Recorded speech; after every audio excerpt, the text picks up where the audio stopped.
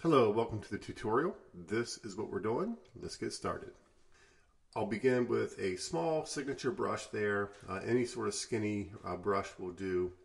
And that is just titanium white over. It's sort of a reject painting, but I also used it as a palette when I was mixing paint. And that's what was left. So I'll just go directly over that. Obviously, I'm just doing some simple cat contours. And I got the ideas from Pinterest.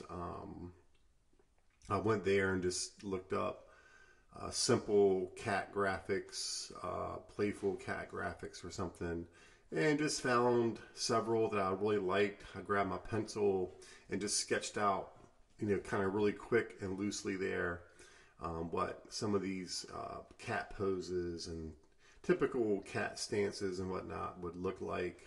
And once I felt comfortable with the proportions and just had a little bit of variety to work with, I was good. So I just found this little piece of paper here that was just a palette, and then a little reject there, study. And what I mean by palette is oftentimes I'll use scrap cardboard or paper as a palette. So when I'm mixing acrylic paint, instead of using a traditional paper palette or something, I'll just grab one of these rejects or something and just use it as a palette because it really leaves some interesting marks and colors. And I can always go back like I'm doing now and use it for one of these types of studies or paintings. And they work really well for that. And a lot of that underpainting, those original marks from the study, and also from just using it as a palette, that stuff will show through. So even though I'm using thicker acrylic paints, acrylic is transparent, most of the hues are anyway, and some of those marks will shine through.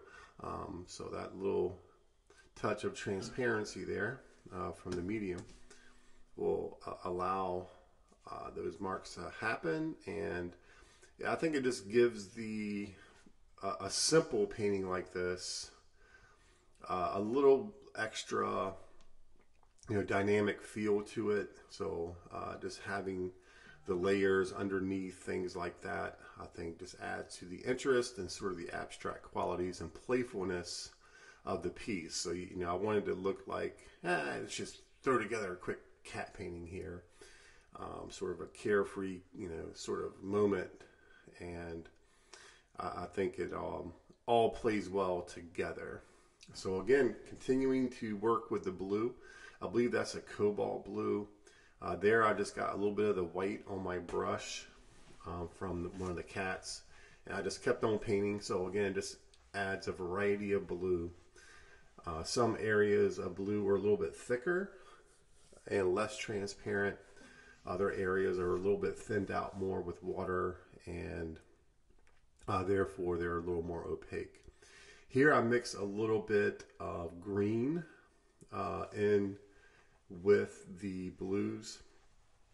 I believe that's like an olive green or something pretty dark, obviously, and that just gives, again, a little bit of variety there. So that's it. Let's have a look at the finished piece here, and I hope you enjoyed the demo and that you can take one of your rejects and go explore, have some fun with it, try different subjects, and I look forward to seeing what you do.